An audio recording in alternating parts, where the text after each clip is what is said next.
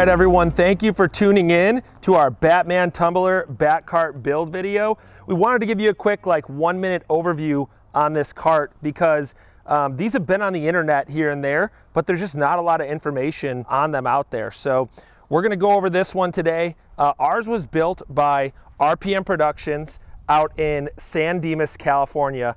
So this cart was about a 6-month build process. Every single panel on the cart is actually metal. So you'll see us knocking on them from time to time whenever we show people the cart, but there is almost no fiberglass. The only fiberglass on the entire cart is this rear cowl. And so Mark Irvin actually built a full-size Batman tumbler as well. And that full-size Batman tumbler, that's why he had the cowl. He decided to use it for a golf cart for a customer. And there are now 5 of these in the world. Let's just go over some of the features real quick. So the cart has a 6 horsepower electric motor. The cart also has totally custom disc brakes. They're Wilwood 2-piston disc brakes. So it has Wilwood 2 pistons in the front and in the rear. So there are 2 pistons on every corner of this cart. It stops very well, but it needs to because it weighs about 1,200 pounds. You can see here in the center between the driver and passenger seat, that's where the reservoirs are for the Wilwood disc brakes. The wheels and tires on this cart, these are actually a 14-inch steel wheel, and they're totally custom. They're dualies. So no golf carts really have dually setups. This one does. And true to the movie, these are the actual Interco Super Swampers in a 28-inch form. They're 28 by 850 for a 14-inch wheel, so 28 inches tall, versus the movie vehicle, the real Tumbler, is a 44-inch tall tire.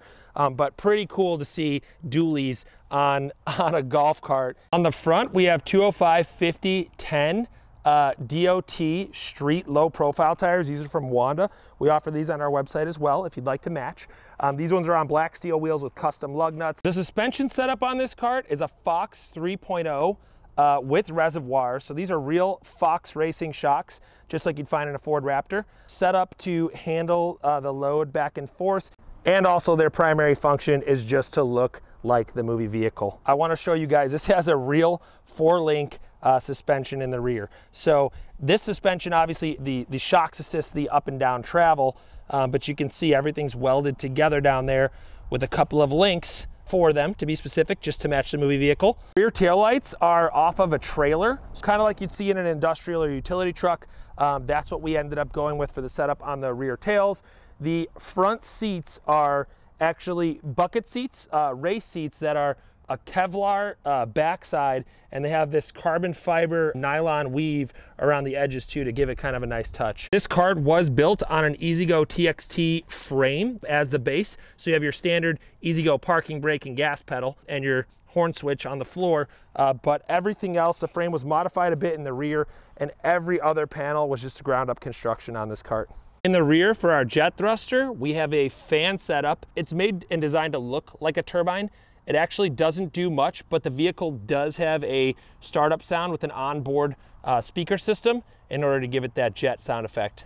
Climbing into the cab, I'll show you what I mean with the startup. So if we just twist our key there, we actually have it's a Gilderfluke is the electric system in here. You can put really any sound effect you want on here.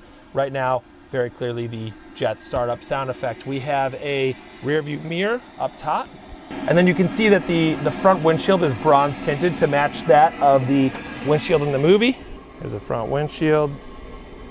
So moving to the back, you can hear the Gilderfluke in action.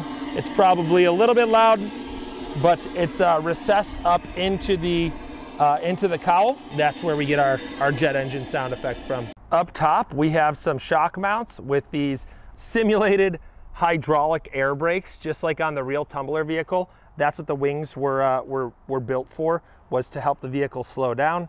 Clearly, they're for looks on this cart, but they do add a nice touch. We really want to thank you guys so much for tuning in today here at golfcarttiresupply.com. We were so happy to commission this project with Mark Irvin and to be able to have it in our fleet. Like I said, there's 5 in the world. This is the last one that will be built. If you want to learn more about this particular bat cart, be sure to read our article on the Batman Tumbler Golf Cart, linked on our website and down in the description. If you like this video, please drop us a like and click subscribe. It helps out the channel a lot, and we have a lot more cool content coming for you guys in 2024. And we've always got your back when it comes to golf cart wheels, tires, and accessories. Thanks, guys. Have a good one.